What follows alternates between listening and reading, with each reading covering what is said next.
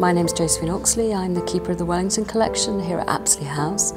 We're standing in the Waterloo Gallery, which was the Duke of Wellington's massive extension to the house that was finished in 1830.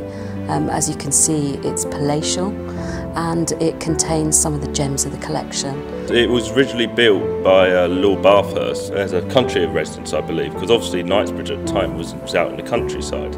So over to where Hyde Park Corner is, it was just fields. People come from the countryside used to see this house, and that's why they called it #1 London, because it was the first house he saw on the outskirts of London.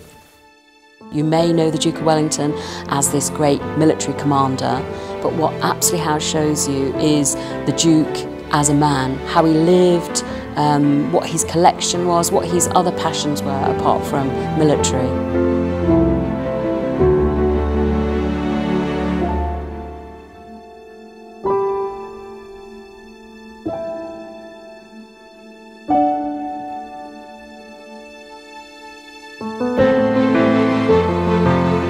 You can see Wellington Arch behind us.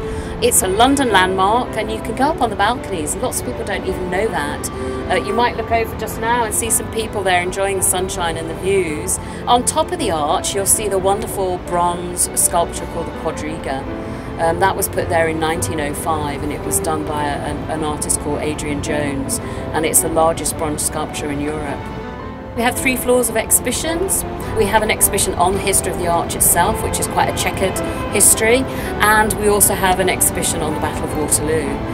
There's a lot for people to see there. It's a great site.